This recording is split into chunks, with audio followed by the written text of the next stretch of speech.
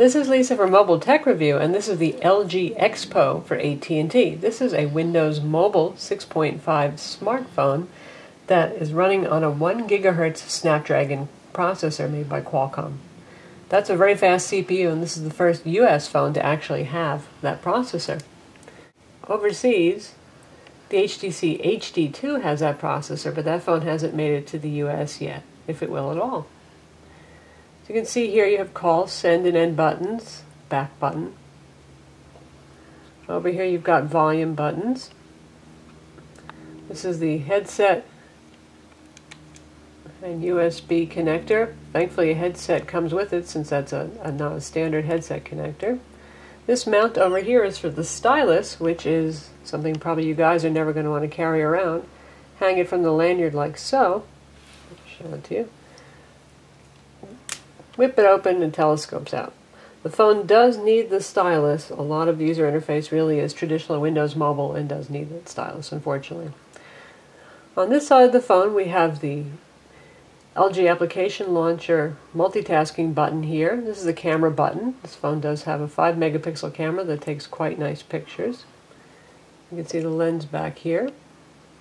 And there's a small LED flash. That's the micro SD card slot. Happily you don't have to take the phone apart to access the card slot. And that's about it for controls. Open it up and you see one of the nicest keyboards on the market. This is just as pleasing to use as the HTC Touch Pro 2. It's got huge clicky keys here.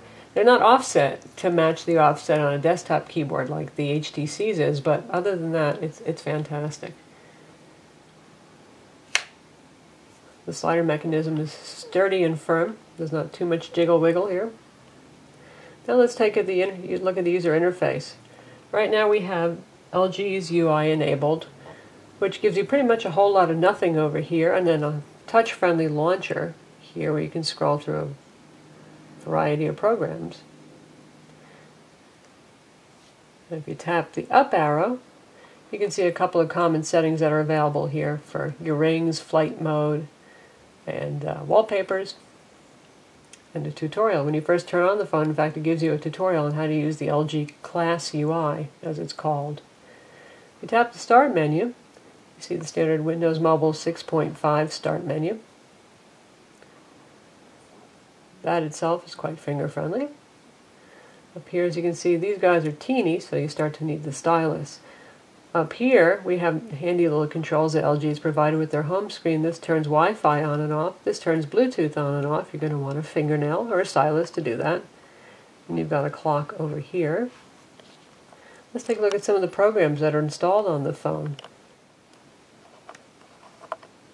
Next, here's something called LG Menu, which kind of reminds us of a third-party launcher from a couple of years ago. It's quite a lot of icons you can see on screen here, and each row scrolls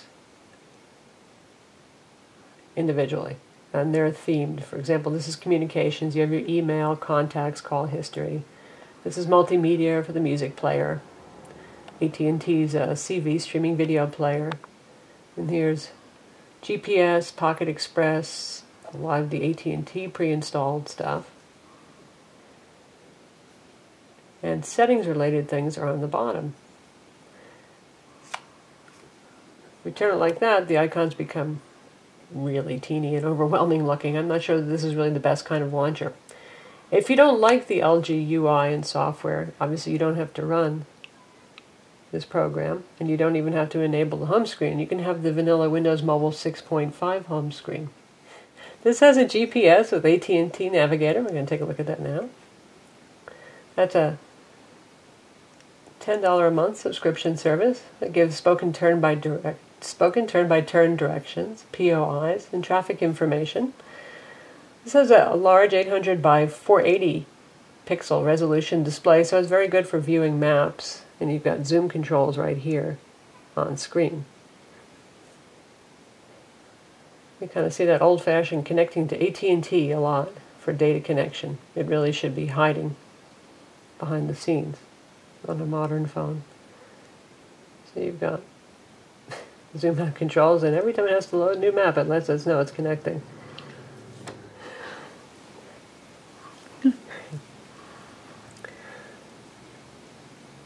So that's AT&T Navigator.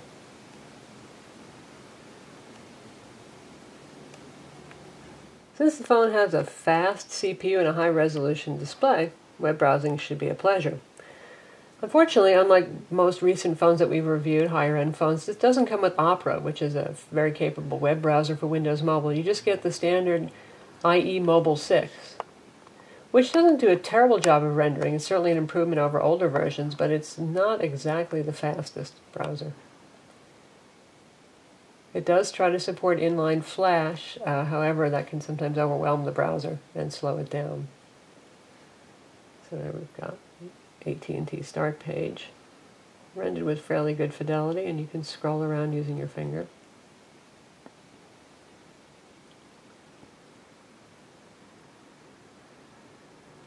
So the phone supports mobile video, otherwise known as CV, which is AT&T's streaming video service. So here we are on the page, which is really just a web-based page. And we'll take a look at what's going on in ESPN.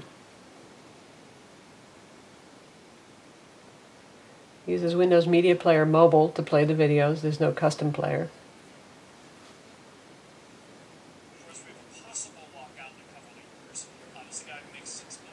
Plays it in a small window. Let's see if we can bring it up for you in full screen.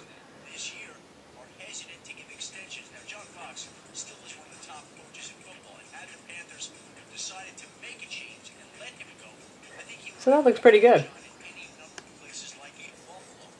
The phone also has an FM radio, and it doesn't have any special players for video playbacks. You're just going to do the standard Windows Mobile thing there with Windows Media Player Mobile or install third-party players. Since this is Windows Mobile 6.5, it supports the Windows Mobile Marketplace. We'll take a look at that real quick. You can download and purchase applications here. You can also just download free ones as well. So here we have the very giant Windows Mobile Marketplace front page, but once you get into categories and things, it makes much better use of the screen real estate. You just pick something you're interested in, like communications, and then you can scroll through these and tap on anything you're interested in. You'll get a nice long description, which is good. It's a little bit better than the Android market, where sometimes those descriptions are pretty terse. You're not really sure what the app is about or if you want it. If there are any reviews, you can tap on that to see them, and then there are screenshots of the application and a shortcut to get to more.